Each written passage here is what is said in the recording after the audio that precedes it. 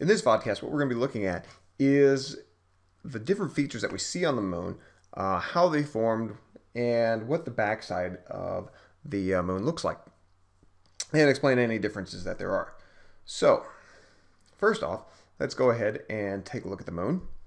All right, so here's the moon in its full moon phase, and the first thing that you should notice are there are a bunch of little holes, all right, or little craters. That's the first thing that jumps out at you, all right.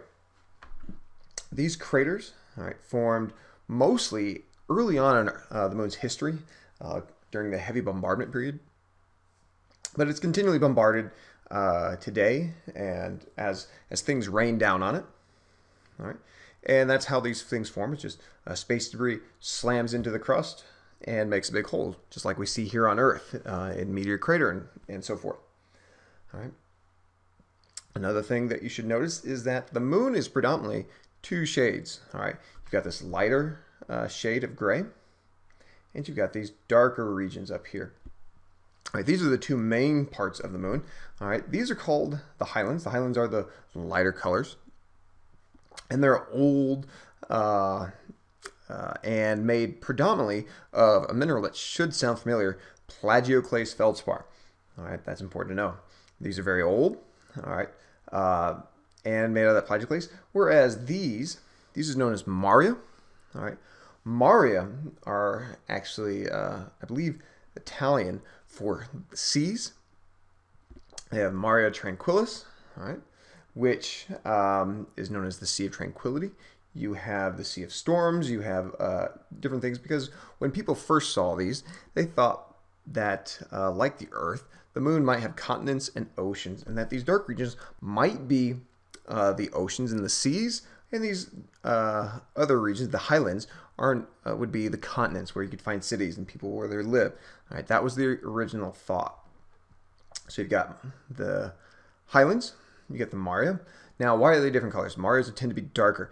All right, these are basaltic in nature. All right, that's their composition, and you should also know that term from the geology half of this class. Basaltic rocks form volcanically. All right, these are large impact craters. All right, so they form just like normal craters, but in fact, early on the moon's history, when it was still young and still had a warm, gooey center, all right, large enough impacts were able to actually break through the crust into that mantle, and the mantle material then welled up, which was rich in iron, basaltic lava, and cooled and hardened, forming the Maria. Now, let's take a little bit closer look at some of these craters. All right, bright one here is known as Tycho, and if you look closely, what you can see here, that there are these rays, all right, emanating away from these craters. All right, these rays are basically ejecta. All right, ejecta is just debris thrown out of the crater during an impact, and since it's a little bit newer and hasn't been exposed to the sun's ultraviolet rays, it hasn't grayed as much. That's why they stand out a little bit more. All right. Young craters tend to have these rays that emanate away from them. Over time, though, these rays will fade as the UV rays interact with that rock.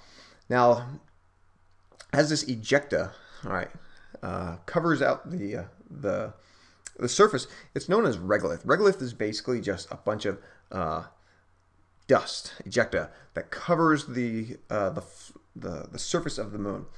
Now, there's one other feature that you need to know called rills, and rills show up only in the Maria. They don't show up on the highlands because of how these things formed. Again, these are volcanic in nature, in their origins, because when those large impacts hit the crust, they actually got into the crust, into the mantle, and that mantle material, the basaltic magma, rose up and cooled and hardened. Now, while that was happening, all right, these rills, zoom in here, kind of look like valleys. What these rills are, all right, they kind of look like valleys. What they are really magma tubes that have been collapsed as this stuff cooled and hardened, magma still flowed underneath them, kind of like what we have in Hawaii, actually. Magma runs out and away from volcanoes through these magma tubes, and eventually the magma sinks down into the earth, leaving basically a big cave, and eventually that cave will collapse, leaving these rills. All right. So you got the highlands, which are the heavily cratered old rock that are the lighter gray made out of plagioclase feldspar. Then you have the younger maria, which are basaltic in nature. You have craters, you have rills, and you have ejecta and regolith, and you also have rays. Now, a couple things here before we take a peek at the backside. Looking at the moon, you'd think that it has been hit a lot more than the Earth. Well, that's not true. In fact, Earth was hit just as much early on and still hit as much as the moon. So why then does the moon look so much more cratered?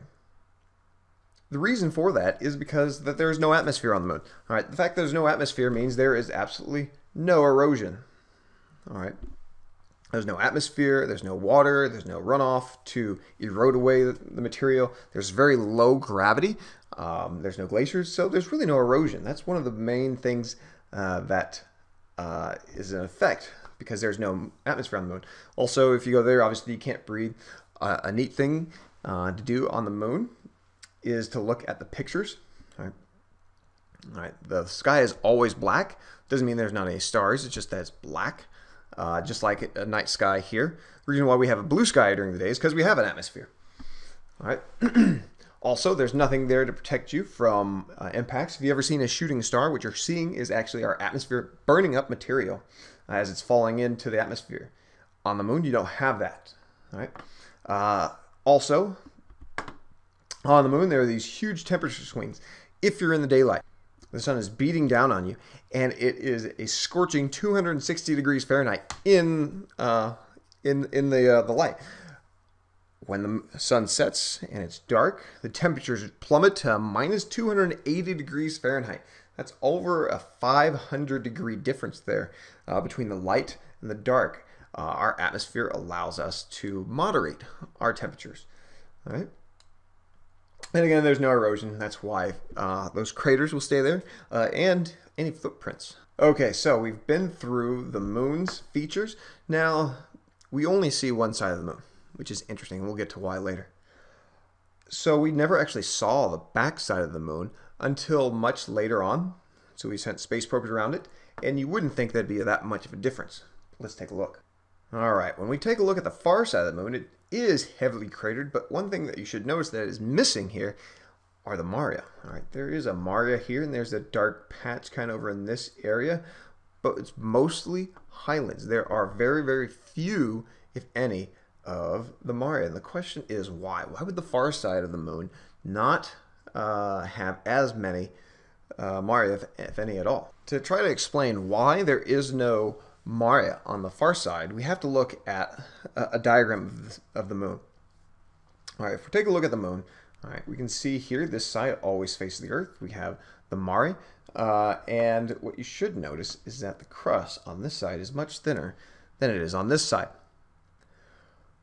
All right, to explain this, all right, since the moon moves in such a way that it's always facing the Earth, at least this side is always facing the Earth, that actually took all the layers and shifted them a little bit towards the Earth. The core got moved a little bit, the outer mantle, the lower mantle, all right, which in the end causes the side that's away from the moon to be thicker. So an impact that caused a maria on this side would have to go much, much deeper into the crust to actually get to the mantle and cause that mantle material to rise up and fill in, making a maria.